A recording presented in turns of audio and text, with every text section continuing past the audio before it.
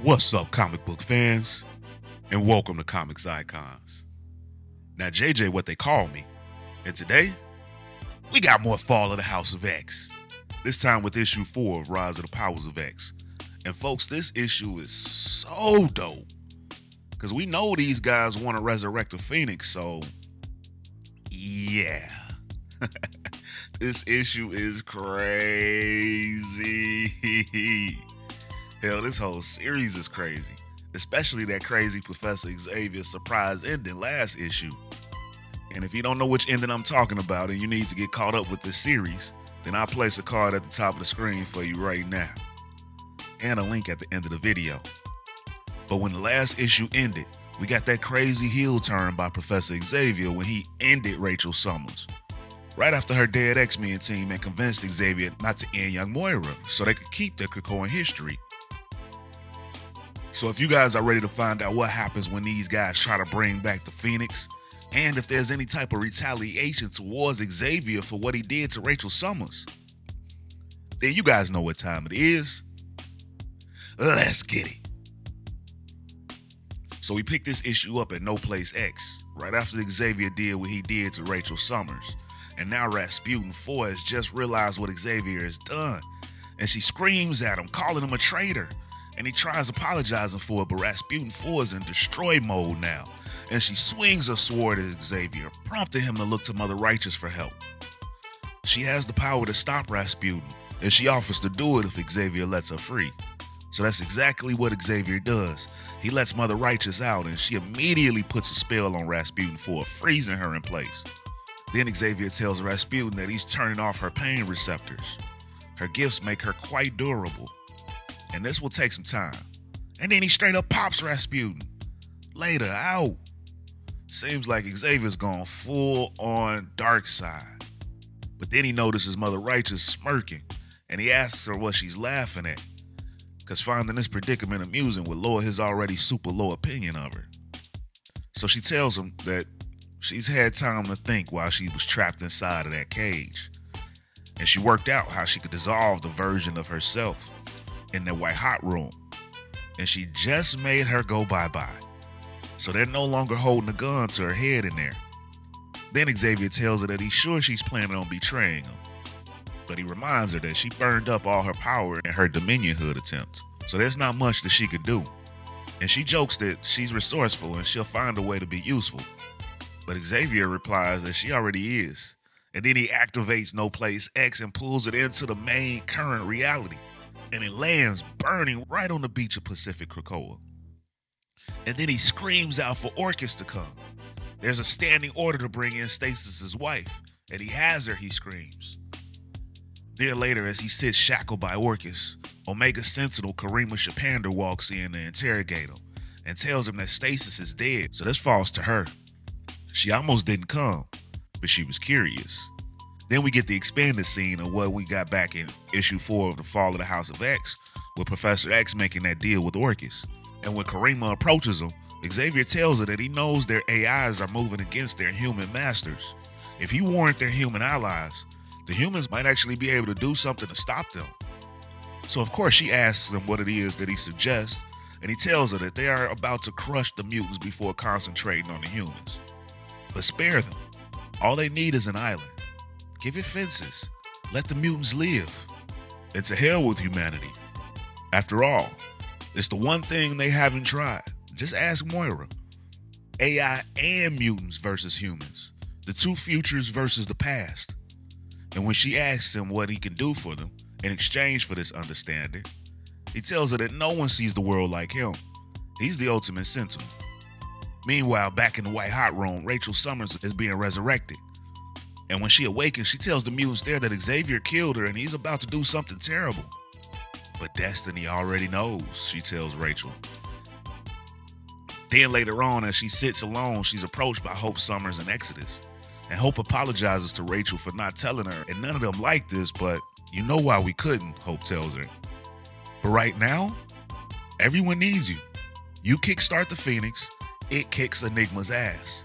You get back to Earth, and kick whatever Orchis ass you can find. But Rachel just wishes that Xavier didn't lie to her. But She realizes that is Xavier. Then she asks what it is that Xavier is even gonna be doing with Orchis.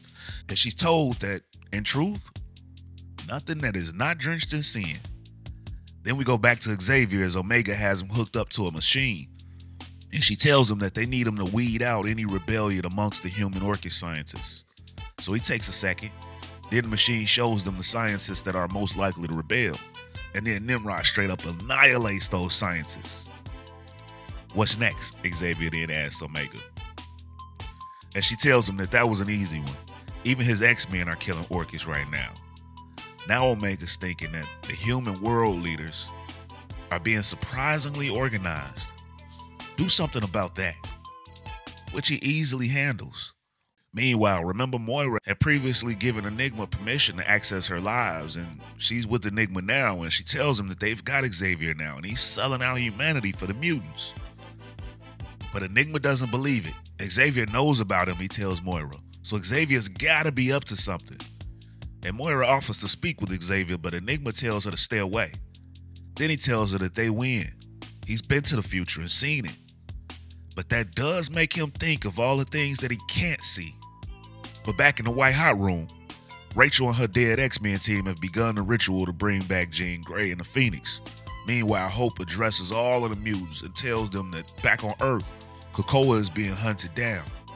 Its core left the island and went on the run, and now Apocalypse is carrying it home, and that's where they were engaged. Everyone with X training or any combat training has been resurrected and is ready to get back into the fray. Their fight for the world starts with Krakoa. But Rasputin speaks up because she knows that the Mother Righteous puppet is gone now, so how are you guys speaking to Earth? And how can we leave, she asks Hope. And that's when she's met with a familiar voice that tells her that he can't get everyone home, but he can get the Strike Force. He thinks that they can bud flowers across reality, since he does still have Doug's X gene, as Rasputin realizes in horror that it's sinister. And as expected, she instantly loses it again. And as she goes in to kill him once more, he pleads that he can get them home. They can go be heroes and then draw straws to see who gets to hunt him down and kill him. So she holds back. Then back on Earth, Krakoa to be exact, Apocalypse is on the run from the Sentinels, and he's carrying the island's core. And as he makes it into the forest of the island, buds begin to sprout. And then out come Rachel and the rest of the mutants that have traveled back from the White Hot Room. But back with Charles Xavier and Orchis, Omega Sentinel asks Xavier if he wants to know how many people it is that he's complicit in killing. He tells her no though, because one is too many. But then he asks her what's next, and she tells him that humanity must be crushed. And his X-Men are attempting to destroy their solar weaponry aboard Sentinel City. If they succeed, then the AI will need an alternative method of annihilation, and she asks Xavier if he can provide it. So he tells her that he has the nuclear codes. For once, the mutants must be on the winning side. Back on Krakoa though, the mutants that have emerged go right to work in taking out the Sentinels. They refuse to lose Krakoa again, says Exodus. And Rachel is proud of the work that Exodus is putting in, but in the big picture, winning this battle means nothing. They need to win the war, and that's what they can't do. She wishes that she could be there to set the fire, but it's the one thing that Enigma has no way of seeing coming. And then, at a maximum security Orchis cell, Mother Righteous becomes petrified, and she begs for her life when she's approached by Enigma. And she tells him that she'll tell him everything. And she does, Enigma says, after he'd gone through so much trouble to take the Phoenix off the table. But now, with all the dimensions Moira has opened up to him, he thinks that he can crush the bird as it emerges from its egg. But why take the risk? Then Enigma goes on to contact all the Dominions and requests that they all gather together and crush the Phoenix. And as the ritual to resurrect the Phoenix has begun and Jean starts to get overwhelmed by the fire, the other Dominions return contact with Enigma. And they reply that if the Phoenix returns, we will all come. And that, ladies and gentlemen, is the end of the issue. So what did you guys think of the issue? We got the full effect of Xavier's meeting with Orchis. So how are you guys feeling about what he's doing here? And do you guys think that the Phoenix can handle all the Dominions? Man, y'all, talk about a team up. Sheesh. But only one more issue left of Rise of the Powers of X, so how do you guys think this will end? Hit me with those conspiracy theories. Y'all know I love them. And as always, if you guys enjoyed this video and this channel, and you'd like to support the channel, then you could do so by stopping by the Comics Icon store and picking up some of this dope new merchandise, including the background music heard in this here video. Or you could do so by joining the Iconic Fan Club channel membership. And there'll be a link in the description to join. But with your membership, you'll gain access to weekly interactive live streams with yours truly, where we can talk about everything going down in these issues, as well as others that you'd like for me to go over in the future, and other comic book news too. Plus, you guys will get loyalty badges, member shoutouts in these videos, and up to 20% off of Comics Icons merchandise from the store. And now we've got new tiers to the memberships as well, starting at just 99 cents.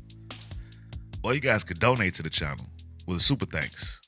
And if you're not able to do any of that, then you can still be a huge help to the future of this channel by dropping a like, share, and subscribing to Comics Icons for more icons in the comic book world.